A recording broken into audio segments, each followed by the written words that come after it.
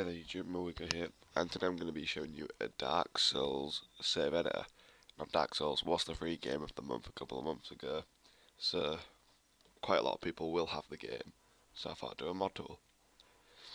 Right, so first off I've got the save onto the USB and it's now plugged into my computer. If you don't know how to do that, click the screen now and I will have a video tutorial showing you how to do that. So now we're on the PC, you can see we're on Horizon, and on the right here is Dark Souls and my save. All you're going to want to do is drag it out to the desktop, which I've done there, and just minimize that, and then we can go ahead and open the Dark Souls save editor, which is here, and the download link will be in the description as always. Now once it's open, you can go ahead and select File, Load File from Local, go to where you've saved it, and right there, it'll do a backup in the mod tool folder, and then just select user data. Alright, as you can see here, I've not done much on the game. I started it and kept getting killed and rage quit off it, so I've got pretty much nothing on it. So in the mod tool there is actually items with text files, like with all the items and the IDs and stuff. Now what you can do is select them and you can scan and it'll load them all in, and then you can just add them just like that. So now I've got loads of keys, but it's pretty pointless. I don't want keys, I want items. So let's get this. What do we want? Let's get some good armor, and then scanning down here is a percent. So I'm just going to pause the video right here and I will see you after it's finished scanning. Alright, so now all the items are loaded. As you can see there, 396 items. We can hit add all items, but there's 667 and I've only got 64 slots. So what we can do, I'm not sure, I think, let's just see what happens. Okay, it doesn't actually matter apparently. We can actually have all these items. But okay, there we go, we've got items, so we're done with that. So let's just go ahead and save the changes for that. There we go, and now we can edit attributes here in the tools.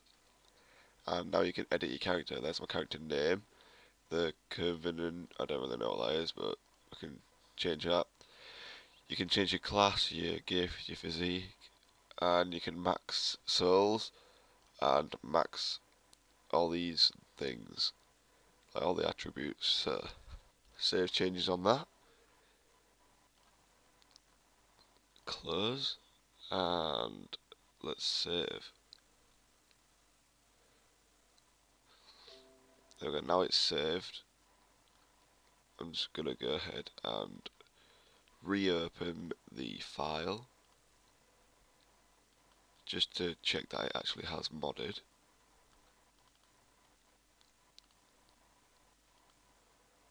And they have it, it is modded. So yep, there we go, we're done. Now let's go back to Horizon and move that onto Horizon.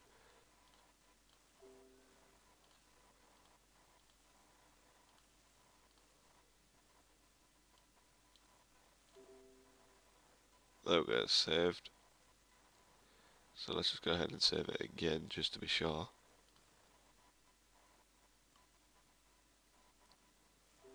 And just like that, now it's on a USB, so I'll see you on the Xbox to see the changes.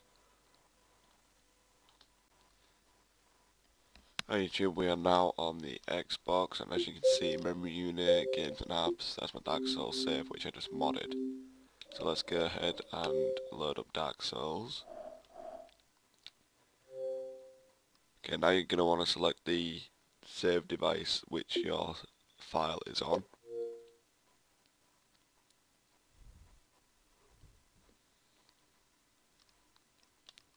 And now Dark Souls is loaded.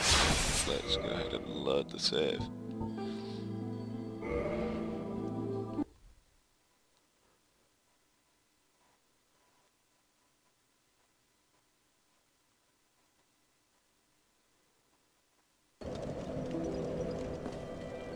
And there you have it.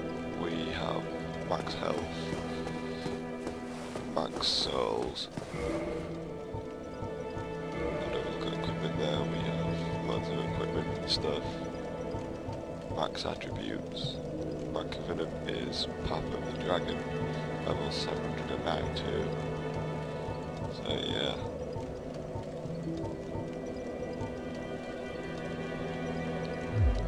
It is modded. If you enjoyed this video and if it helped you finally beat Dark Souls, make sure to smash that like button and don't forget to subscribe. I'll see you in my next video.